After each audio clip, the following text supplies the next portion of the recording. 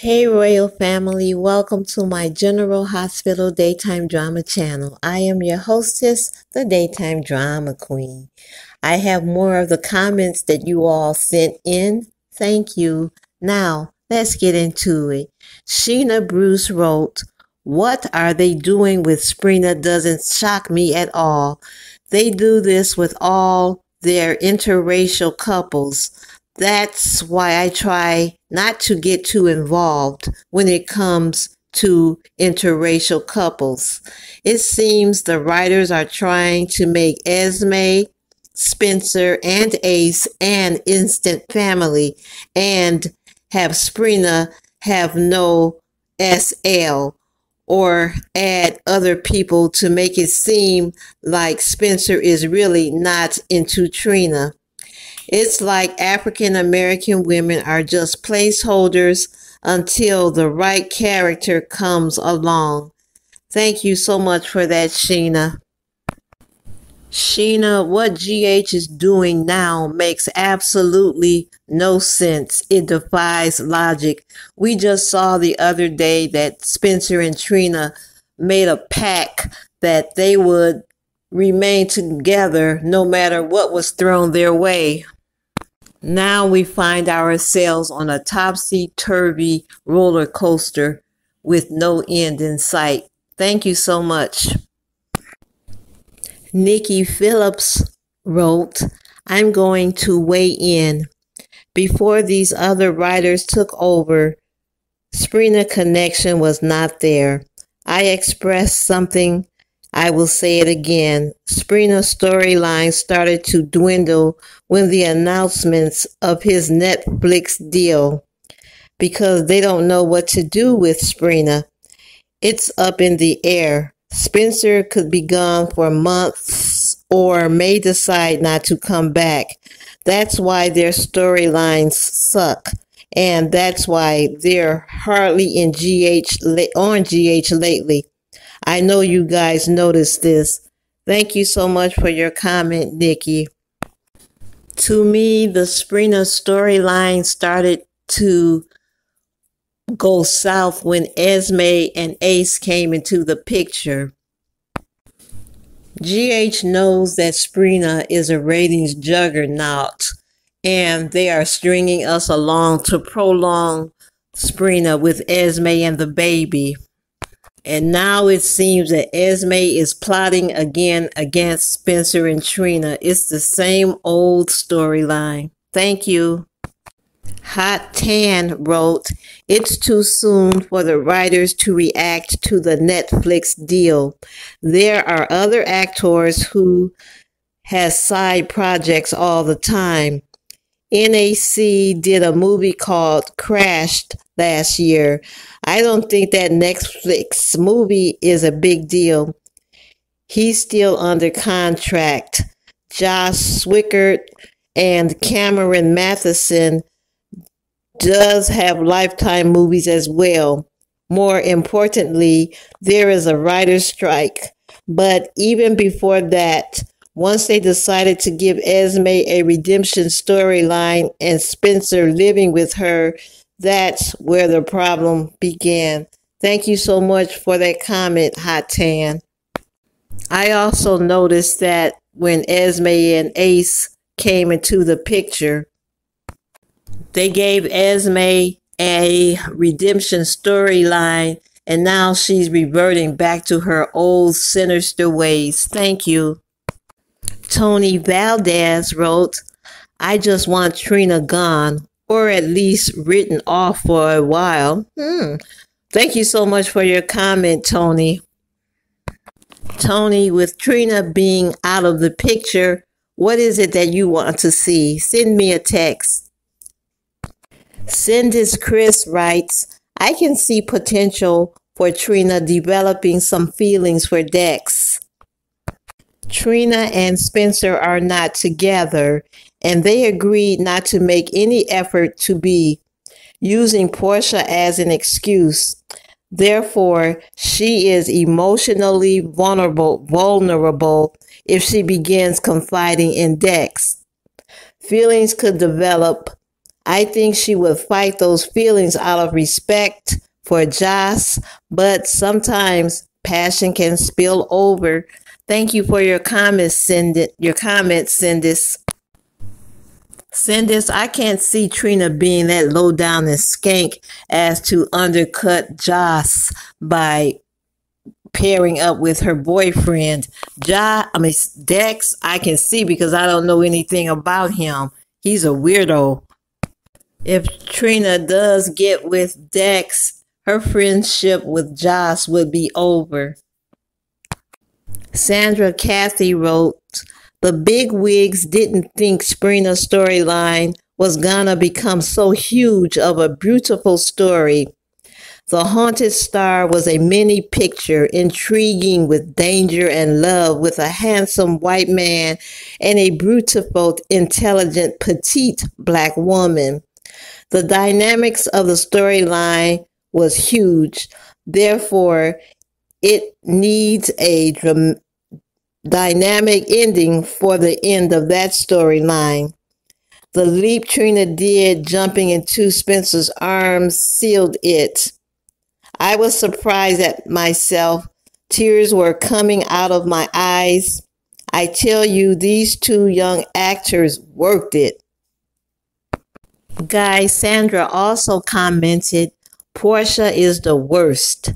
She joined vulgar, vile Esme to destroy Sprina's relationship. This storyline is horrible. I just can't say it enough. I'm surprised GH didn't appreciate the fame of this beautiful couple, which has been generating notoriety for GH in other countries outside of the U.S. Thank you for those comments, Sandra. Sandra, I agree with you. The writers didn't know they had Sprina and Spencer popular with the viewers. I think they bit off more than they can chew, and now they're scrambling to piece how the outcome would be with a Esme and Spencer storyline. As for Portia being the worst, she absolutely is. Here we have a mother going against all principles and pairing up with Esme, who tried to kill her daughter. The temporary writers need to have a seat and wait until the strike is over. Thank you. Sandy Moon comments, they absolutely worked it. The writers took us on a trip full of love, innocence, and hope, then woke us up and it was all gone. What a mean trick to pull on loyal fans. Thank you so much, Sandy. I say it was a dirty, low-down trick. They got us all invested in the Sprina storyline. Now they're introducing characters at Spencer and Trina's expense. Sandy also says, if Portia hates Spencer, how would she ever accept Dex, one of Sonny's goons? Thank you so much, Sandy. That would be some food for thought for Portia. Marsha Green writes, since they didn't think that Sprina's storyline was going to be so huge, why don't they embrace it? Never want to give the black person any praise.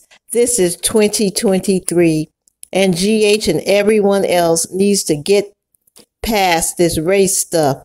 Love sees no color, only love.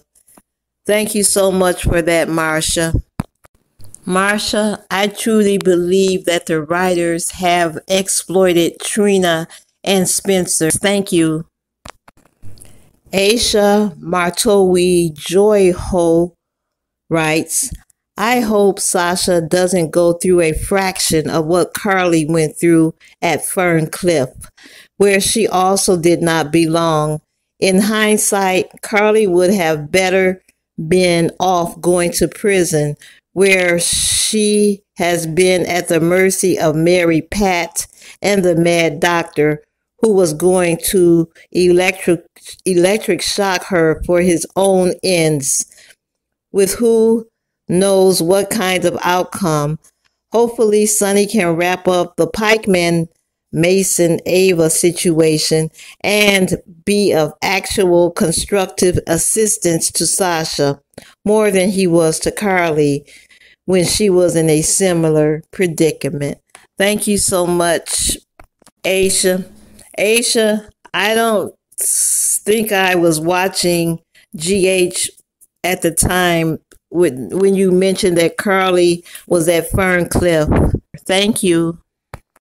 LE replied, I totally hope so. In this case, though I think Sonny is already suspicious of Gladys, especially on the heels of finding out that Sasha was going to end her guardianship and that Gladys didn't really want her to. LE continues, I don't know about that Trina and Dex storyline. There may be some smoke there. I remember in previous scenes between her and Dex, especially when he was watching her and Joss at the Metro Court when they first met, that there seemed like an undercurrent of something brewing between them. Thank you so much for your comments, LE. The only time I noticed how weird Dex was when Trina was embracing Trina at Spencer was embracing Trina at the hospital when she was there to see about Curtis. He just stared at them. I don't know which one he was staring at. Sabrina Hughes writes, Hey Queen, there is no way the writers will put Trina with Dex. Some people will blow a gasket. That would be enough to make Curtis walk. Thank you so much for that, Sabrina. I don't see Trina being that naive or stupid, whatever, to go with Dex. That is just another stall tactic by the writers to throw us off base. Thanks. Lucy Lennon writes, Deep inside, Spencer and Trina know the truth. They're a 21st century Romeo and Juliet. Let's hope they don't end up like William Shakespeare's couple. Thank you so much, Lucy. Could it be jealousy by the other cast members of Trina and Spencer's storyline? Sabrina seems to have taken over, and some people may have sour grapes. I don't know. Thanks. Natalie Pinkston replied, yes. Thank you, Natalie. Diane Smith writes, Esme will try to hurt Trina. Spencer will try to save her and get her and placed in a coma. Leave for his movie, come back asking for Trina. Diane also says, why, Mr. Frank and writers don't want Trina and Spencer together? SOS. Is someone out there? Thanks so much, Diane. We hear you.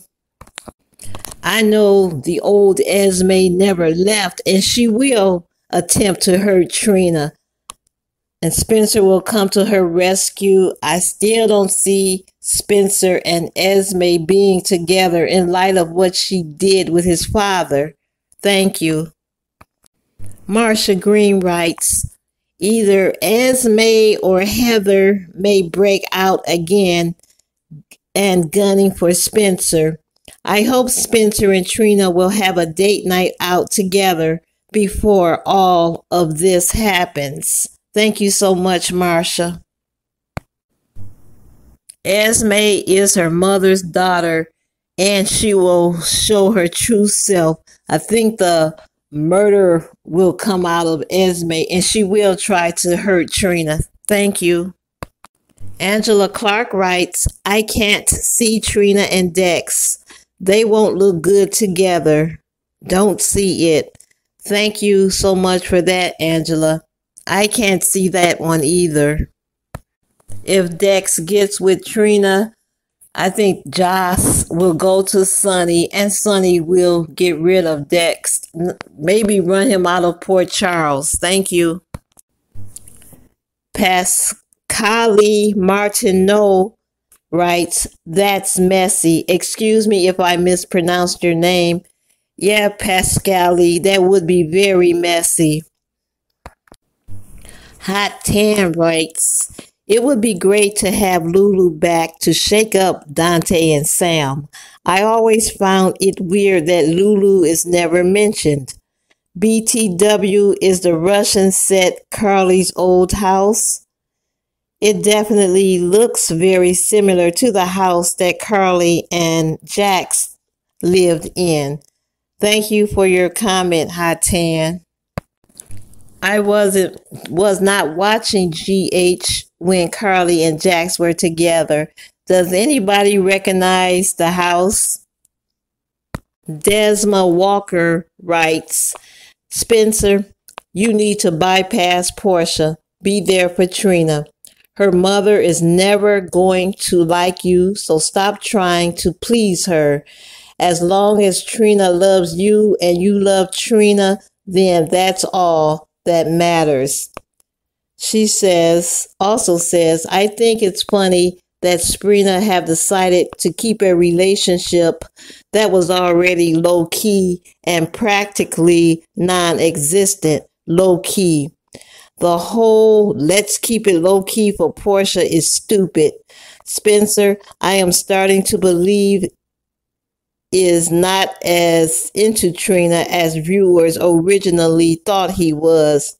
When Rory was around, Spencer was chasing Trina, but as soon as Rory died and Esme washed up aboard the Haunted Star, his obsession with baby Ace began and has continued since.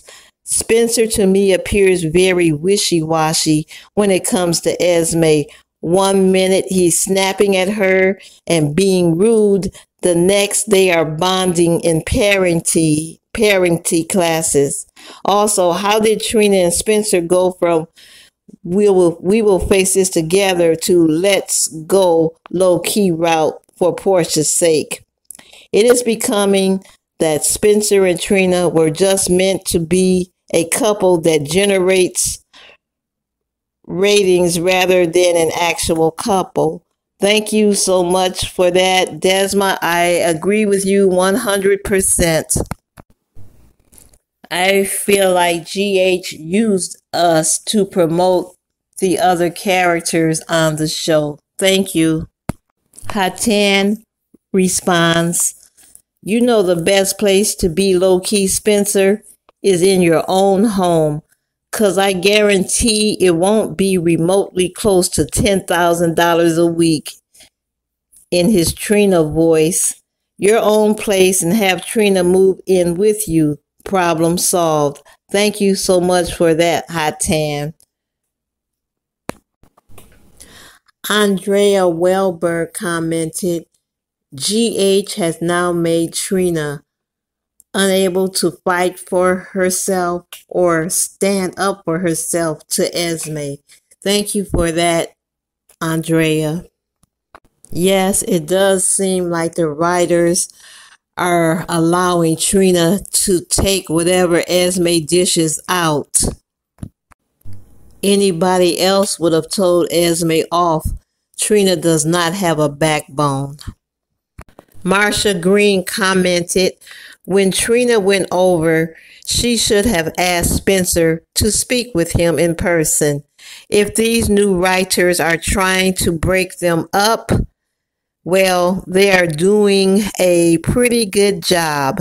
It is like Spencer and Trina did a 1-degree turn and they are in no man's land. One minute Trina does not want her mom to hurt and keep their relationship low key. First, you both need to go on a darn date. Second, say you love one another. Stop caving into pleasing other people. please each other. Spencer, you told Trina whatever comes up, you both will face it together. Did you and Trina go to sleep and wake up in this nightmare that we are witnessing? Thank you for commenting, Marsha. They did a 360. I feel that they should have never had the temporary writers come on board, but I know they wanted to keep GH afloat. But if you are going to mess it up, clean it up. Thank you. A.M. Lindsay commented, this is the time Spencer should be standing by Trina, regardless of what her mother thinks, comma. Spencer should live up to his words. I am not going anywhere. Thank you so much for that comment, A.M. Lindsay. What happened?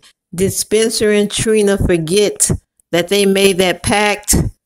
It doesn't make any sense. The story is just meandering. A.M., it is the writers, the temporary writers, that are coming up with this crap. Thank you for sending in your comment.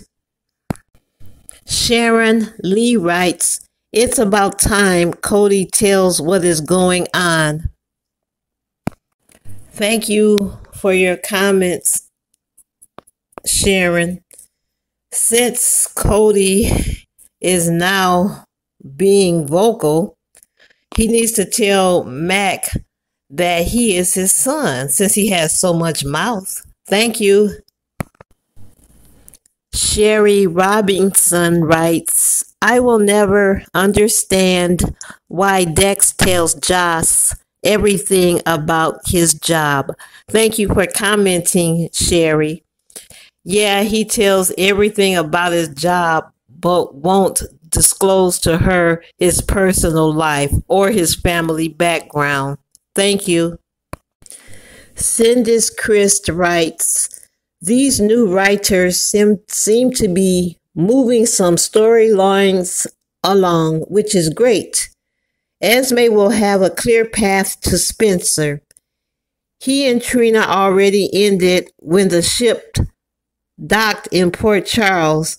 Yesterday, Trina went over to officially end things with Spencer because of Portia. It was a ridiculous conversation because they had really already ended.